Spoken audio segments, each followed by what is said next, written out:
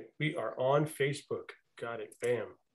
All right, what's happening? We are live. Good morning. I know I haven't had a show in a few months like this. I've done some little stop-ins from different tournaments and stuff, some stuff off the mat, but I'm excited to bring the show back.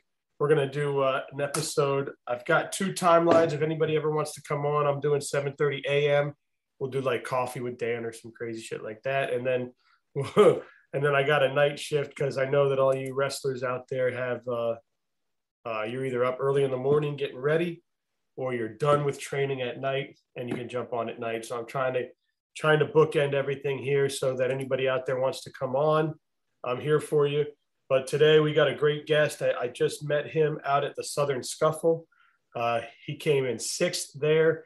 Had the medical forfeit on the fifth place match just due to some knee stuff, but that's okay. That's cool. He had a hell of a tournament.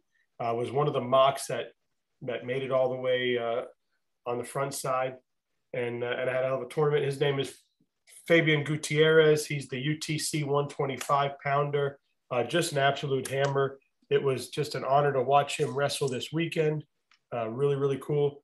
But he's a two-time state placer, one-time state champ out of Commerce City, Colorado. And he's a two-time national qualifier on the D1 level over there for UTC. And as I said, sixth at Scuffle. He's a 6-year senior, and he's on with us this morning. So, yo, man, what's up? What a great weekend. Welcome to the show. I'm honored to have you. Yep, appreciate it. Thank you for having me as well. Yeah, man, totally dope this weekend, man. You had a hell of a run there. Who knows what would have happened in the final match if you were feeling healthy there. But you made one heck of a run. I think you guys had like 5 mocks or something that made it all the way to that point, or at least all the way into the quarterfinals, right? Yeah, we had about 5 in the quarters, and then we kind of just whoever went their own way. But I think we had a pretty good tournament as a team. Yeah, man, it was great. And it was great to be up there. I have never been to a college tournament like that before. I've been to, Omi has invited me up to some NCAA, some NAIA stuff, but I haven't been to anything where, you guys had 30 teams or something, whatever the crazy amount was. And the level of competition was insane. Man, what does, you're a 6-year senior over there. It's your final run. You've qualified twice, but we're on the Scuffle right now. You've been there 6 years. What does that Scuffle mean to you guys? How much do you look forward to it, and how much fun is that weekend? So the Scuffle means a lot to the team. Just UTC in general. It gets people to come and see how beautiful a city Chattanooga is. I love the city of Chattanooga. It's beautiful to me. That's why I kind of chose to came here and wrestle. But just also growing our sport of wrestling and growing our team as growing our team for the university. Just gets our team out there, shows that we actually love wrestling, and it also just gives everybody a chance to compete at the highest level. It's kind of important to us just because it kind of replicates the national tournament. 2 days. Yeah. And your fans, your fans come out, the UTC fans are there, they're in the building. When a UTC, when a mock is on the mat because you can hear it, right? Yeah. I may be on mat 1 and you hear the noise on mat 4, right? Yeah. There must be a mock in the building. It was cool, man. Now, is this the deepest run that you personally have had at this tournament? Yes, I have. So I've made it to blood rounds. I made it to blood round 2 years in a row. Lost to the same dude 2 years in a row, Jacob Camacho from NC State. I always wanted to place, but I guess this year was the year. It's hard to like place whenever every kid in the bracket is tough. It doesn't matter who you wrestle. It's just that elite of a tournament that whenever you go out there, it's going to be hard. especially at 125. You guys were real deep. Oh yeah. It was a great bracket to watch. I had a bunch of fun there. So you're a kid in Colorado. You're growing up. Um, Beautiful state. I know I talked to you about it. I love visiting Colorado. And how did you get into wrestling? What made that the sport? I know you spent some time on the football field, the soccer field. You dove. You were just kind of an all around athlete. But what made wrestling the one that kind of you stuck with? So my dad kind of put me in wrestling when I was young, just because that's what he did. He used to wrestle. He started wrestling in 8th grade. He fell in love with the sport. Kind of got him got him out of some trouble when he was in school. So he just thought, I'll throw him in there. So it's kind of like a family thing now. Everybody wrestles in my family. But it just, I played a lot of sports. I played baseball, like you said, the other ones, football, soccer. The reason why I just started wrestling is just because, I'm kind of small. I've always been small. My senior year when I played football, I was like 115 pounds starting cornerback. Wow. Made second team all conference for my football team.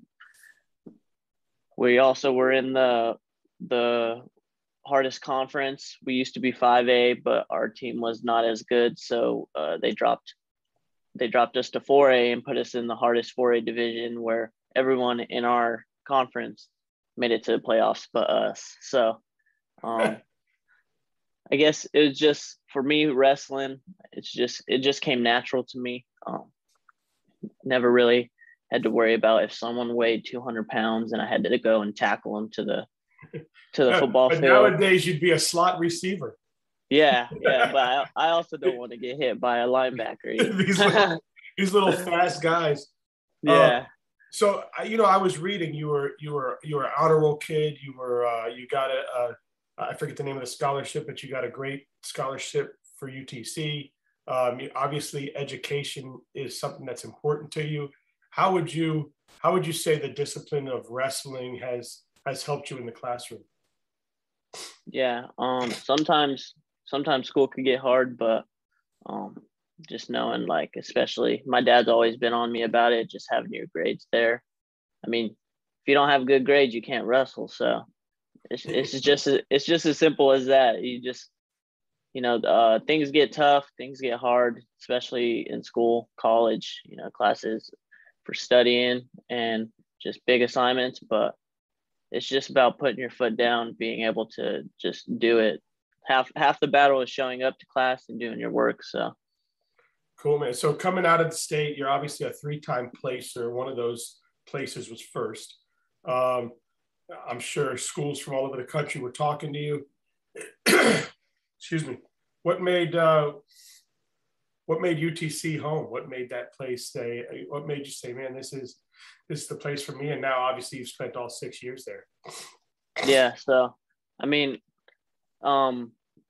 going through whenever I was looking for colleges, my team never really went to any big tournaments, especially like moving to the South now. Everybody goes to Super 32, like all those other big tournaments. I never was really into it. The only big tournament I went to was Virginia Dual, our senior nationals in Virginia Beach. My senior year, I ended up taking third, but I'm trying to think.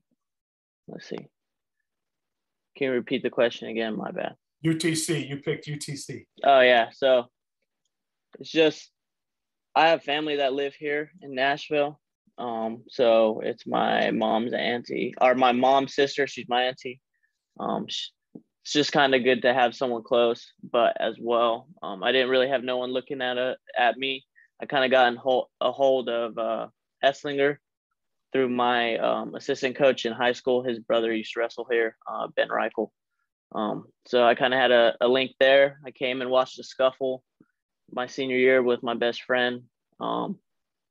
First time I had ever been, first time I had ever watched a big tournament like that, close to looking like nationals. And I just fell in love with the city. I fell in love with the team. Met Scotty Boykin. My sophomore year, I came to Chattanooga to wrestling camp because we drove from Colorado down to Florida for Disney Duels. On the way, we made a stop in Chattanooga, and just I kind of kept my name out there for Esslinger. Just kept in contact with him. Said this is the dream school I wanted to go to. Chattanooga is the place for me. I chose this school just because, I mean, it'd be hard to get a starting spot at the University of Iowa when I could do just as good at UTC and have a starting spot. Yeah, it's awesome. And so during your time there, the transition to the Rochelle family, right? Rochelle came in, took over, but not just Kyle. I mean, his whole family is deeply involved. Obviously, you were recruited by one guy, and then Rochelle came in. But man, how important is that family now to the UTC program? And tell us all they do. I mean, even the wife. I was speaking to some people this weekend. I got to meet her briefly, but everybody you talk to says, obviously Kyle's a great guy and a great coach, and great program, great assistant coaches. But they say she's like the rock for you guys. Is that true? Yeah, she is. And she does a lot for us, especially when Allie, whenever we're feeling sick, whatever we need, she's there. She'll give us vitamins, oregano, put it in some orange juice, help stabilize and strengthen our immune system. She's kind of someone that I've learned to not lean on, but ask for help, especially in those areas. Also want to say congratulations to them for having their baby Otto. So she's still around, even though she just had the baby. She's still around helping us. She was running around with a 3-week to her chest. Yeah, right? She's carrying food in and helping you guys. Yeah, it was crazy. Yeah. So I mean, they treat us like family. We might be their athletes, but man, like we're family, and she does so much. It doesn't matter what it could be. It could be for the alumni. It could be just for food. She goes and buys food for us to keep in our lounge, so we can have something to snack on after practice. And how much does she? And I know. Sorry, Kyle. I know you're a great guy, but from everything I heard, she's the one. I know. I'm sure Kyle. I love the guy. I've had him on twice. Great guy. But how hard is she on you guys as far as grades, classrooms, showing up and doing the right things? Forget wrestling, but the right things that are going to make a future for you in life. Because when you talk to these guys and girls, yeah, they love seeing you win on the wrestling mat. And obviously they have a job to do and to bring wins but ultimately when you talk to Kyle and other coaches, their dream is to see you on Wall Street. Their dream is to see you in a doctor's outfit. Their dream is seeing business, owning your own, things like that. And how do they make sure that you're doing the right thing there? Yeah. So, I would give a shout out to TJ Rochelle. He's really big on keeping us going to class, keeping us going, getting good grades. If we have study hall, he's on it. He's probably one of the bigger components of pushing us to do better in class outside of wrestling. I mean, in college, yeah, we came to wrestle, but we also came to get our degree, and that's the number one priority right there. Yeah, that's awesome. What are your goals? I know obviously you've been a wrestler your whole life, but looking at everything you've done in the classroom, obviously education is something that you're good at also. So what are some of your goals after college? So I graduated last spring with a sports management degree. I plan on furthering my career in the sport of wrestling. I kind of want to be a coach like Kyle is, eventually a head coach.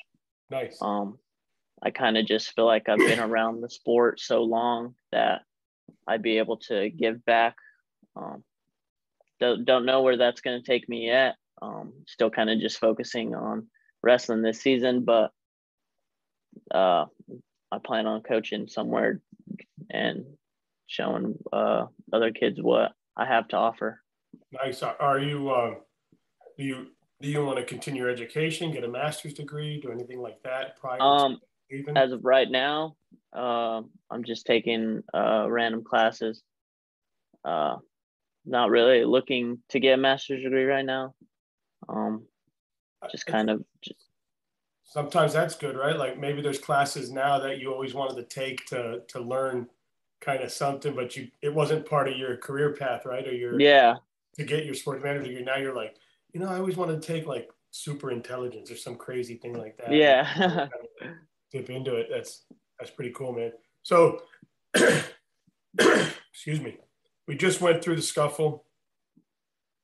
What's next on the lineup? I know I'm sure you guys got duels coming up, but what are some of the next big things coming up for you guys at UTC? Yeah, so we're not this weekend, but next weekend we will be traveling to Virginia duels. I don't think we did not go last year, but it's definitely a tournament that is super good. We're gonna be wrestling Oklahoma.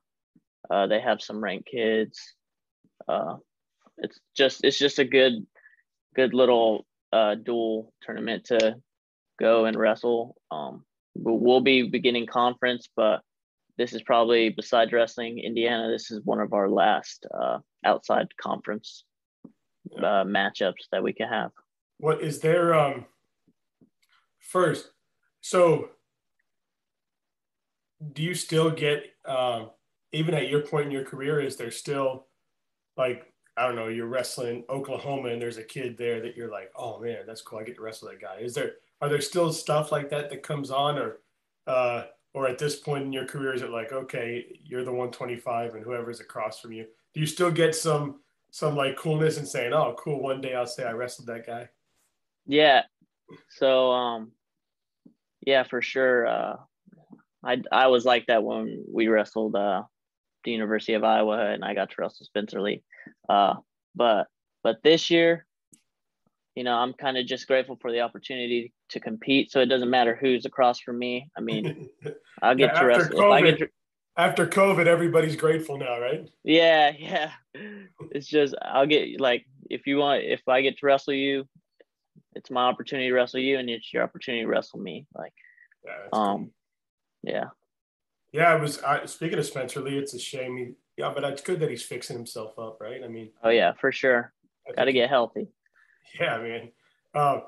But it's cool. Like you see that in like football and basketball, like when the young guys come up and they get to play ball or something against one of their idols they looked up to their whole life, and then they get to wrestle that person or play basketball. They like take their jersey off. Or I remember watching like the football game where somebody brought a ball to Brady after the game, was like, "Can you sign it for me?" And he's like a rookie, right? Yeah. Yeah. But it's cool, man. We all have that, right? So national qualifier twice. I'm sure you're looking to place this year, God willing, right? Yeah. Is Chattanooga going to be home for you now, or do you think you'll end up back in Colorado? So I've had a lot of people ask me that just because it's coming up on my last year. But when I moved away from home, I kind of fell in love with the South. I've never felt any Southern comfort before. It's something that is real. Funny story, my freshman year, I went out to eat with one of my roommate's parents, and I was never really taught yes, sir, yes, ma'am. So anytime she would ask me a question, I would say yes or no. but I wasn't trying to be rude. And he ended up telling me, like, you have to say, yes, sir, yes, ma'am. She thinks you're being rude. Like, she's getting mad. And I was like, Oh, I'm so sorry. I'm so sorry. So ever yeah. since But then, like, I would say, everybody's yes, yes, sir. ma'am. Yes, yeah. Yes, Yeah, sir. but So, if you weren't taught that or you weren't brought up that way, and it wasn't that you were brought up bad, you were brought up great, obviously. Look what you yeah. ended up with. But different cultures, different places teach different things, right? I mean, Yeah. my wife and kids are Hispanic, right? So I understand that culture, right? And it's different because everything is in Spanish, right? It's no. Yeah. So my kids, like, it's funny, like somebody will curse or something around Daniel, and he'll be like, "Don't worry, I get cursed at in multiple languages." you know, you know, Mama's mad at him when the Spanish comes out. Oh yeah, you get the chancla out. Yeah. You know he's in trouble when I start hearing that. That's crazy. Yeah, man. That's I was going to ask you. So you miss like the Colorado bison, the trout, or you fall in love with that Tennessee barbecue? Yeah, the Tennessee barbecue for sure. What's funny though is, here we have Lookout Mountain in Chattanooga, you know, and everyone's like, "Oh, that's such a big mountain, big mountain." But I'm like, well, I'm from Colorado, and we have a 14er Pikes Peak, you know, just huge Yeah. mountains, just covered in snow, and people here are like, "You guys want to go climb a mountain?" I'm like, "You mean a hill, kind of?" Yeah, that's I agree. I actually Monday, so we stayed there all day Monday, and that was something that we are looking forward to, but it snowed. So Yeah, being Florida boys, my son was like, "Man, I want to go out there." yeah. He went and picked up breakfast, and he was like, "My fingers are freezing." So, oh man, it's crazy. So it sounds like you found a home down there. Oh yeah, for sure. I love it down here. You think you'll stay on it if as like what do they do where you've graduated but you can stay on as like a coach or something if you I wanted think to? it might be like I don't know what they would call it. I know Rod Jones, he used to wrestle for us. He did like something like that. I mean, I wouldn't mind uh staying here at Chat, just because I know a lot of the guys, it wouldn't be such a big change for me, but at the same time I'm not sure how they would be able to change their head if I was to become a coach, you know, just because I'm so close with these guys on the team. Yeah, but Sometimes it's hard to switch that from being, oh, I'm your friend, to being, now I'm your coach, you know? yeah, so I think there was who's the guy up at Lehigh that is at your weight that now coaches there? He was a national champ. Oh, Darian Cruz. Yeah, so I'm sure I'm sure he had some of that, right? Because I think there was still Yeah. some guys on the team that he knew personally as far as friendship and stuff like that. But I mean, eventually that's going to happen, right? Whether it's in business Yeah. or anywhere. What what do you think before we leave? How much do you owe to the sport of wrestling for the person you've become? I owe a lot to the sport. I mean, the sport is something that gave me a purpose. It gave me a pathway. You know, sometimes it's hard to find that pathway, and wrestling kind of was just it for me. You know, wrestling came naturally. Wrestling, I fell in love with the sport. Not a lot of people fall in love with combat sports, you know, especially just because you don't want to get beat up every day. There's days in the room where I just get absolutely demolished, you know, and I just want to be like, well, I want to quit, but I just have that drive every day to be like, you know what? No, I'm not going to quit. I'm going to keep going. It's definitely pushed me to become push me to become a better wrestler, but not only that, push me to become a better man, you know. I've met a lot of people through the sport. I've met a lot of people that I don't even know that support me. One year at the scuffle, it was 2 years ago. I had just got done winning going into the quarterfinals, and I'm running to go get my cool down in, and these two random little kids are like, "Hey, can you sign my poster?" First time I had ever done that, and I was like, it's crazy. It's crazy that like people are watching and you don't even know, So, but did you get to sign a headgear or anything this weekend? I did not. I didn't make it to the final. So. Oh, was that only the final kids? Yeah. That's pretty dope. I have. You're somebody that had a dream to go to college, and you're somebody that came from a wrestling community that really wasn't able to kind of take you to a lot of these big national tournaments due to funding or due to money or due to whatever. And it's a discussion that I had. I was actually asking, excuse me, Mike Mal from Flow this weekend, because there's something on my mind and I wanted to give back and I want to do some sort of foundation. And one of the things he said to me, and I had this feeling, was there are clubs and kids around the nation, just like yourself, who maybe if you would have had the opportunity to go to the Grappler, the NHSCAs, the Virginia Duels, the Super 32s, things like that, the landscape would have opened wider for you. Obviously, yep. Looking at what's happened now, you found the right place, you found home, you're around the right people, and it worked out, right? But there's a lot of kids out there that have that same dream that you had, but they're stuck at a place that maybe they don't get the exposure, right? Mm-hmm. But talking to a lot of coaches, you kind of did the thing that they said. What would you tell kids that are stuck in those programs, not stuck in those programs, but are in those programs and they're doing very well?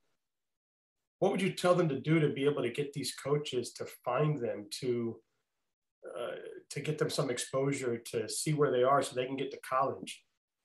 Yeah, so I would say reach out to the coaches, a lot of that's like one of the biggest things, is being able to contact them, show them what kind of person you are, making a good first impression is always a big deal, especially to me. Like if you don't make a first good impression, then am I gonna like you? Like I'm not a very picky person, but and also just working hard. A lot of coaches don't really. A lot of coaches focus on if you are fighting hard in a match, and if you just are just giving up in matches, if you kind of just lollygagging, if you can see that, like if you have a flow match on there, it's just like these coaches want a wrestler that's going to fight. They want somebody who's going to put their all in, and if you work hard, just keep doing everything you do every day. In high school, never had that exposure, but my senior year, I started running every night, probably around 8 o'clock at night. I would run about 2.5 to 3 miles. And it just made me better. It just pushed me that much further. One of my high school coach, Jared DeGuerro, he's a D2 national champion for Adams State. He always used to say champions are made outside of the wrestling room when no one is watching. So keep up. And listen, you're proof of it. You came from a small city up there in Commerce City. You found the right coach, the right program. And if, coaches out there will tell me that, look, there's a lot of really good kids out there that we don't know about or we don't get to see because they don't get to be at these tournaments that we go to, right? Mm-hmm. And I really want to work on something to see how you can create some sort of fund or funding to be able to little towns like that, because you talk to a lot of people and they're like, man, there's once a season, there's a kid that comes out of, I don't know, Los Angeles, California, or Commerce City, Colorado, or Montana somewhere, mm-hmm. and they beat the number one kid at this tournament, and everyone's like, who the hell was that, right? Yeah. Yeah. Because that kid has always been there, but he can't afford to be at tournament A, tournament B, tournament C, tournament D, tournament E, right? So he doesn't get seen. So he shows up and nobody knows who he is, and they make him like the 16th seed or something, and he knocks the one off, and they're like, yo, what the fuck just happened, right? Yeah. and yeah, I mean, a lot of those kids, I wish there was something out there that could be created where you can create that, or maybe these tournaments can create nice. I think I've seen some of them do that where they'll create like 10 spots or something. You know, maybe these tournaments can create 10 spots, and those spots include, you know, the airfare, the hotel, and the spot, and it's for kids that are in these programs that that should get an opportunity to come. Yeah, for sure. Or I at like least, that idea. At least maybe not the Super 32, but maybe the 32 qualifier. At least give them a shot to qualify. Give them that opening, right?